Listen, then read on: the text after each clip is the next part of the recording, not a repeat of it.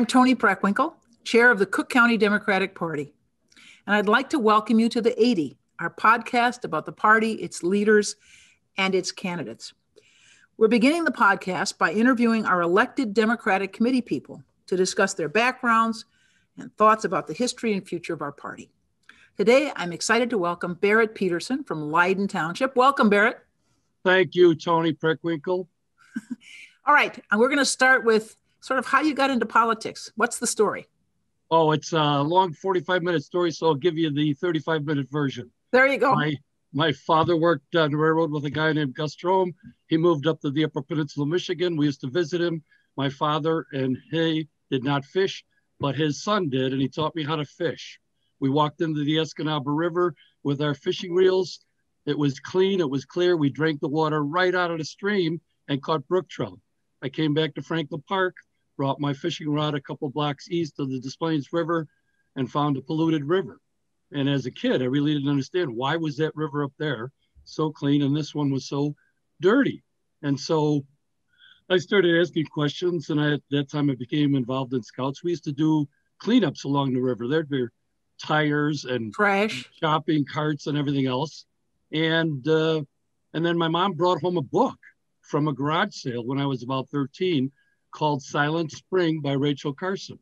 And there were a lot of complex chemical terms in there, but I got the gist of it. And that was that DDT and other chemicals were having a deleterious effect on our environment. And I became interested in the environment. I got out of the Air Force, used the GI Bill to start pursuing a biology and chemistry degree, and then ran into an influential political science professor who said, you know, you can do more for the environment than government, law, and politics. So he convinced me to move back to Franklin Park, go to law school, and run for public office. And who was that? Well, that was Don Meldon. Was down at Palm Beach Junior College. He was a very highly paid university professor up in the Northeast, retired and part-time worked at Palm Beach Junior College. And I was going to school with a bunch of Floridians that were less interested in politics than a Chicagoan.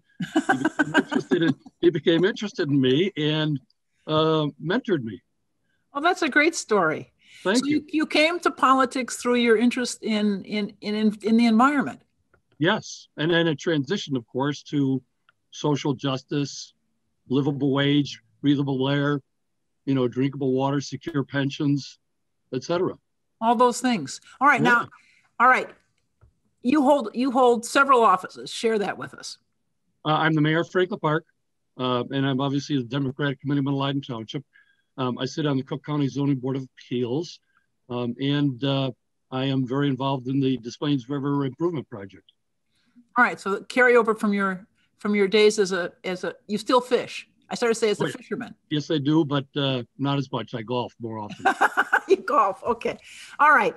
So tell us about being mayor of Franklin Park. Oh, it's one of the most exciting jobs that anybody could ever have. Every day is different. One day you'll be out in Washington, D.C. meeting with Senator Durbin, and the next day you'll be taking a phone call from someone who says that they want me to do something about the neighbor's tree because they have flowers that drop on their pavement, and when the car runs over them, they turn purple. So you're talking to the number 2 U.S. Senator in the world to dealing with flowers dropping on pavement. But really getting things done is exciting. Infrastructure improvements, and that's why I'm really hoping that our federal government does an infrastructure plan. Water mains, sewers, streets, and really trying to get people excited about recycling for a number of reasons. One is, the bottom line, it costs them less if they recycle because it costs less to have recycling removed. But imagine all of the pollution of these trucks driving 100 miles away to dump our garbage. And so I try to tell them, recycle, recycle, recycle. I'm wearing a vest that is made out of recycled pop bottles. Many of us wear fleece, and these products are very usable. And the more we can get people to do that, the more sustainable we become. So wait a minute, we make fleece out of recycled pop bottles? You make pants, yeah. All sorts of things are made out of recycled pop bottles. Oh, wow. I didn't realize that. I didn't realize that. So now Franklin Park is a community, as I recall, with lots of industry. And much of it is modernized, become much cleaner and much more efficient. and it is employing a large number of people. We're actually manufacturing more products now than we did 30 years ago. A lot of people say, oh, manufacturing is moving out. You drive by these parking lots that are only 40% full. It's not because they're not doing well, it's because they automated and they're producing more products with less people because of automation, efficiency, computers, et cetera. Manufacturing continues to be an important part of our economy. And your point is that as we look at it, we should be cognizant of the efficiencies that have transpired over time. Sometimes we think it's all jobs moving to the southern part of the United States or offshore, but in fact, it's greater efficiency in manufacturing operations. And actually the challenge, Tony, is getting people interested in manufacturing. One of the biggest complaints from our manufacturers is they can't get people to take jobs that start at $47,000 out of high school and $74,000 with overtime. And when kids are growing up, parents don't say, gee, I think you should go into manufacturing. They say, oh, you should become a lawyer or a doctor or a data programmer or something like that. Few people think about having their kids go into manufacturing. And that's why Triton College and our local manufacturer do this Gadget Girls thing for 2 weeks every year in the summer. And they get about young women, 15 to 20 children, women, young girls involved in manufacturing to get them excited about that. So it's a STEM program. It's a science, technology, engineering, mathematics, whatever. Encourage young people to go into it. Yeah. Now, very exciting. You're right. I think a lot of people think of manufacturing as, sort of dirty and requiring strength, but manufacturing these days is a lot of computer work and a lot of math, and it's not so much brute force, and it's not dirty, difficult environments. No, you still use your hands for setup, but a lot of it is mathematical computation, slide rule, computers. Not a lot of it, not all of it, but that's the way it's trending. So it's still possible for people to go into manufacturing without a 4-year degree and earn a very livable wage and get health benefits. Yeah, and support their families. Yeah.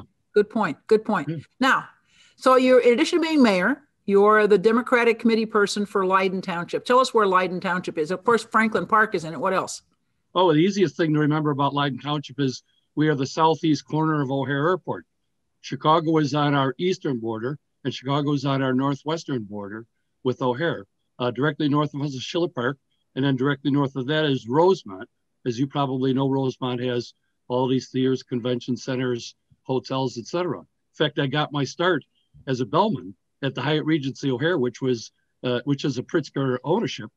And the chief of police there is the one who asked me what my major was at the time. And I said biology and chemistry, or I said I'm a political science major at that time because I had moved over to Elmhurst College and was an urban studies major. He said, what are you going to do with that? I said, well, I'm going to run for public office. And he said, well, what political organization are you part of? And I said, well, I'm a Democrat. And he says, I didn't ask you whether you were a Democrat or Republican.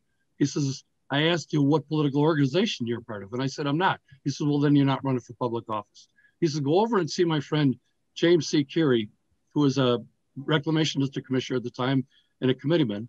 And I went over there and volunteered to be a committeeman. And that's how it ended up. So we've got Schiller Park, Elmwood Park. The mayor of Elmwood Park is Skip Saviano. He and I went to Holy Cross together. And then we've got Dave Garrett in River Grove. Jeff Sherwin is a longtime mayor in Northlake. Nick Kayaffa in Schiller Park, and of course, Brad Stevens in Rosemont. We really are a very tight-knit area, and none of us have been investigated or indicted. I think we're one of the cleanest townships in the area. Good news, good news. I've been asking every committee person what they hope from the Biden-Harris administration. What do you see ahead for us? Oh, I'm expecting tons of things. And look at how many fronts they're working on, Tony. I mean, they've got the pandemic, they've got institutional racism, they've got a faltering economy, they've got a polarized nation. And I highly recommend people watch The Social Dilemma because it'll understand how people are being put into these rabbit holes and we are polarizing each other. The Social Dilemma, tell us, it's a movie, The Social Dilemma. Social Dilemma, it's a documentary. A documentary. On Netflix. highly recommend it. It'll show you how people are steered into these rabbit holes and how the people that differ from us aren't bad. They're just getting their news from a different source. So we're not even looking at the same facts that we were back when we were watching news 30 years ago. Everybody was dealing with the same set of facts. But back to Biden. So I'm hoping to get an infrastructure bill. I'm optimistic that Republicans and Democrats will want to work on that. I'm hoping that we get the vaccinations out soon. I'm hoping that we can work to create a more open dialogue on things without all the anger, less polarization. But institutional racism is something I see and hear every day. And I'm optimistic that we're going to make progress. I'm not so optimistic that it's going to be completed in the short term. It's been an endemic problem in our country from the very beginning. So it's unlikely. That's why I'm hoping you ask me who my favorite politician or statesman or publicly elected official of all time is. All right, I'll ask you. Okay, it's without a question, LBJ. Had a controversial Vietnam record. He got Southern segregationists to vote for the 1964 Civil Rights Act. He got Southern segregationists to vote for the 1965 Civil Rights Act. He created more programs for the poor and the middle class than almost any other president, and he's forgotten because of the Vietnam War. He was so instrumental in setting up the legislation. If we had a Supreme Court that valued voting rights, the Voting Rights Act and all of the amendments that have occurred since then would be more than sufficient to keep these different laws that these states are passing to discourage people from voting or to reduce the number of people that are voting. LBJ, without a doubt. Have you read Robert Caro's series on volumes on LBJ? Some of them, but not all of them. Right, me too. Yeah, but yeah. The first one, and I can't remember the name of it. The first one talks about him as a young teacher in southern Texas, and saying when he was in his 20s, and saying to his students who were misbehaving, basically you're misbehaving in the class of somebody who's going to be president of the United States one day. Yeah. I love that. He knew the legislative process and knew how to get bills passed and get people to vote for it, even though those people were adamantly opposed to what they were voting for. That, to me, is legislative skill.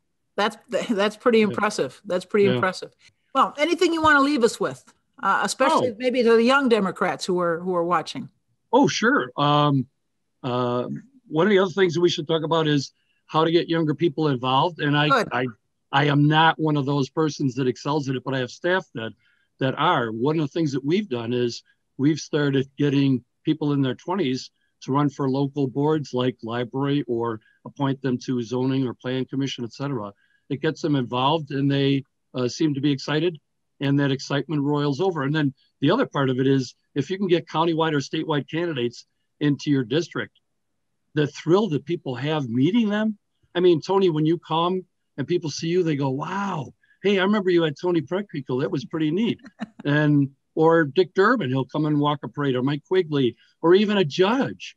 Oh, really? This is a judge? Yeah, this is a judge. And they get thrilled by that and they're energized. And then they talk to their friends. But running for public office, I think, is important, especially in the township. So one of the things that's different about being a suburban committeeman is that we don't have those lightning rod issues that are common throughout a ward, like you would in the city of Chicago. Everybody's talking about CPS. Schools aren't really an issue here. And if it's an issue in River Grove, it's really not an issue in Elmwood Park or Northlake or Schiller Park. So those types of lightning rod issues aren't there. It's hard to get people motivated about a local issue. So what you try to do is get candidates out to meet them. And then it's hard, but convincing them why it's important to vote in a Democratic primary if you live in Cook County, because that's where we pick our leaders. And if you want a good leader, you have to vote in the Democratic primary. There you go. Now, I think a person from your township, Era Sepulveda, is that right? Was just recently elected to the Metropolitan Water Reclamation District, a young woman. Ida. Yeah, Ida. It's actually Bobby is the one who's from our township. Bobby is from, and that's something else we didn't talk about. Franklin Park is about 50% Latino. Most of those Latinos have been here for 50 years, so it's not like they're transient. And most of them come from a little area in Durango called Tepehuanes, and the towns are La Purísima, Arroyo Chico, Rincon, Los Pinos, San Jose de la Boca, and they stay tightly knit. And Ida is a benefit of that tight-knit Latino community that's been here for 50 years. I'm very proud of our Latino community, and we've appointed many of them to boards and hired them. My secretary is from Guadalajara. It's very exciting, Tony, very exciting. All right, so your part of the county is one where there has been a longstanding Latinx population and a growing Latinx population. Yeah, it's marginally growing. It's pretty stable. Okay, all right. Yeah. I didn't realize that. Yeah. Okay. All right. Listen, I'm very grateful that you were able to join us. I asked you before, but I'll ask the second time. Is there anything else you want to share with us that I didn't ask? I'm an urban planner from Elmhurst College, and I really enjoy making government work. It's exciting to see not only policy initiatives that sort of come in from 10,000 feet down to the ground, where you actually get to implement them and see people's lives enhanced, their lives made better by walking trails, biking trails, better lighting, better snow removal. I think local government's exciting, and I want to thank you for the opportunity, Tony. All right. Well, listen, thank you very much for joining us. Barrett Pedersen, who's mayor of Franklin Park and committee person for Leyden Township. Thank you, Barrett. Thank you.